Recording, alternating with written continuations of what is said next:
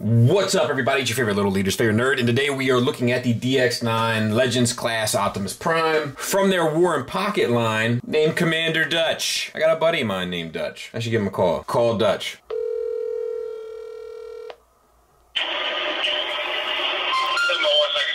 Oh yeah. So I wanted to make sure my seatbelt was on. No worries. What's up, buddy? You are live right now on a review. Okay. And I wanted to ask you a question. I just got a third-party Optimus Prime in. You're familiar with Optimus, right? Yeah. And you know they can't use the proper names because of copyrights and all that kind of stuff. Yeah. His name is Commander Dutch. Okay. How does it make you feel? It makes me feel a little awkward, to be honest with you. I don't know. It's kind of a weird, odd feeling. Not feeling it? Not entirely, unless I knew something behind it of why it was named that. Yeah, I'm not exactly sure why it's named that either. It doesn't make a whole... But if you're just calling it Commander Dutch, then that's a little odd to me. It is a little strange. All right, well, you enjoy playing with Commander Dutch, and we'll catch up because I'm off for a little while. Nice. Enjoy the vacay. All right, buddy. Later. So, there it is. He feels a little awkward about it, which I suppose I get. Now, this is on loan to me from Robert D. Robert D included a little gift with this. Let me back out the camera a bit. This display stand. He, like most of my viewers, or not most, that's not really fair, a portion of my viewers, must also think I'm an idiot because it gave me instructions on how this works.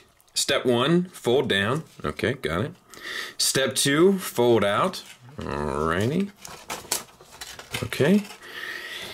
And then I have a little backdrop. It's a complimentary backdrop for the trash formers with my little Skullface in there. So what a nice little treat. I'm not sure if it's in regard to this or another piece he let me hold that we'll be looking at next week, but either way he included it. I figured it was worthwhile. I will say, I think maybe he misspelled it and then tried to squeeze that E in, but I don't need to be reviewing his stand. Let's continue. Let's get that out of the way. He does come with 2 accessories. Let's look at them first.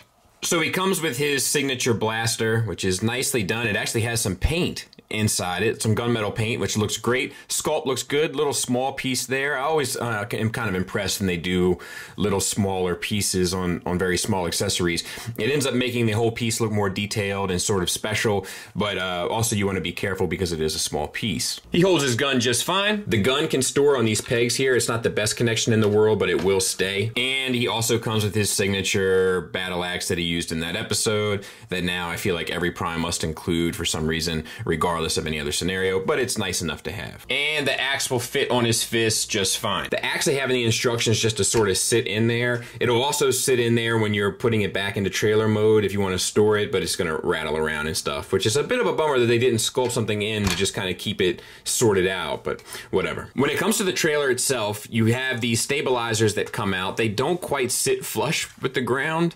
So that's a little strange, and I don't see any other piece that juts out, but it could be possible I'm doing something wrong. And then you also had these stabilizers, which work a lot better, but it is a bit of a trick to get them out.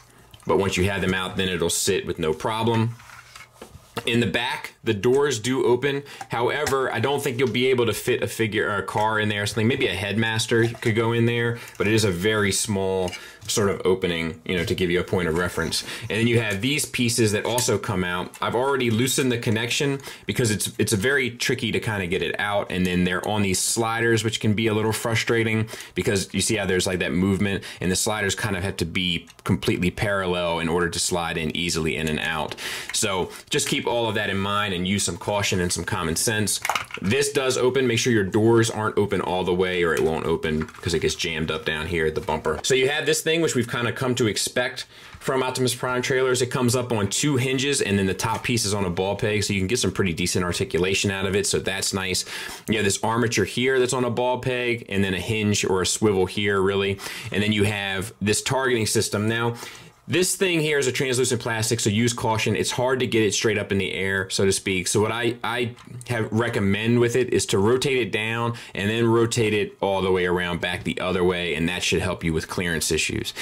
Because it's not really, there's not really a whole lot of allotment to move it around. Then it has the transparent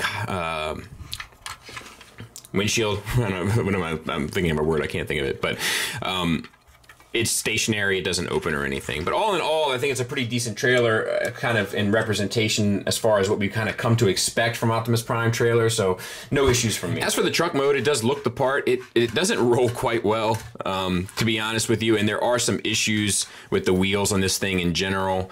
Like, these barely move. It's tolerances, and we've kind of talked about that in the past with these DX9 pieces, especially the War and Pocket pieces, that they can tend to suffer for some tolerance issues. Unique Toys will often have the same issues, just not as much with their Legends line and more with their regular stuff. But yeah, so the trailer looks nice. We have the white and blue paint on it, and actually this whole thing looks like it has a gunmetal finish, which is nice.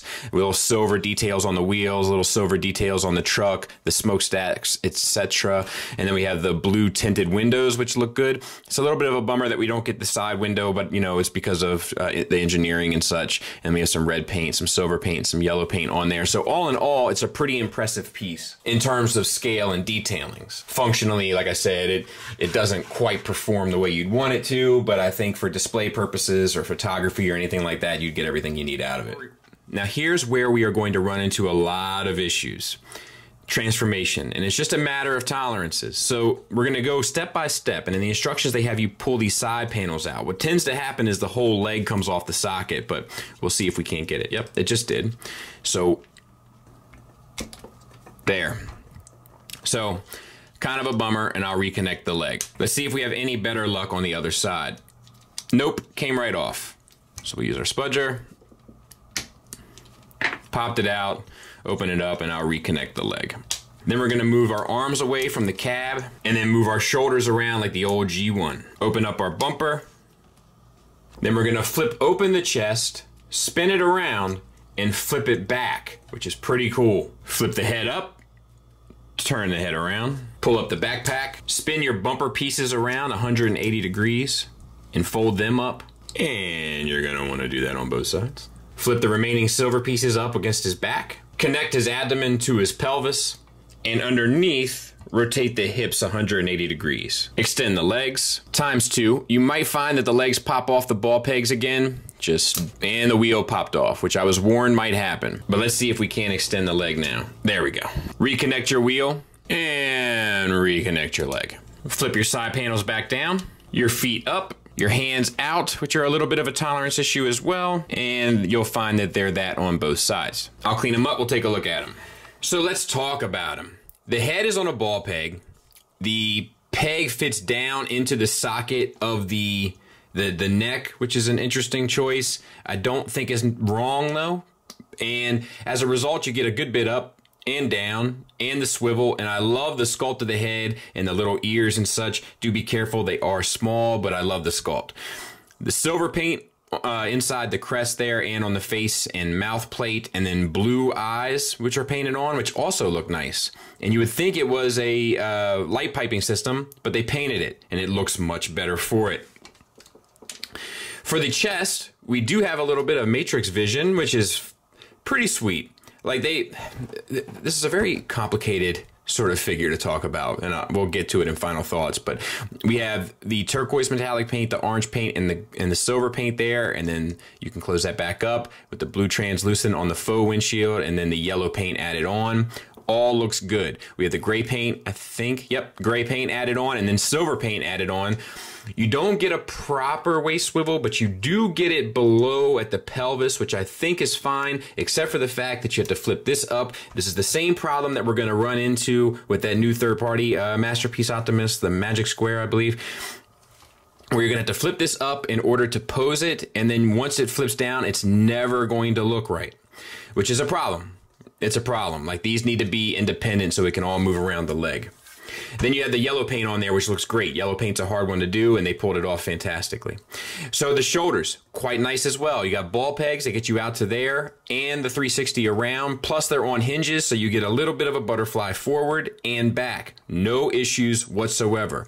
You get a bicep swivel and a double hinged elbow, getting you the full run, plus the swivel. You have yellow paint on there, which is also done well. Whatever they're doing for their yellow paint, they need to share that information with the rest of the class because they're doing it better than anyone else. And then the wrists don't have a swivel, but they do have a little bit of a hinge. I think that's good enough. Same for the other side, obviously.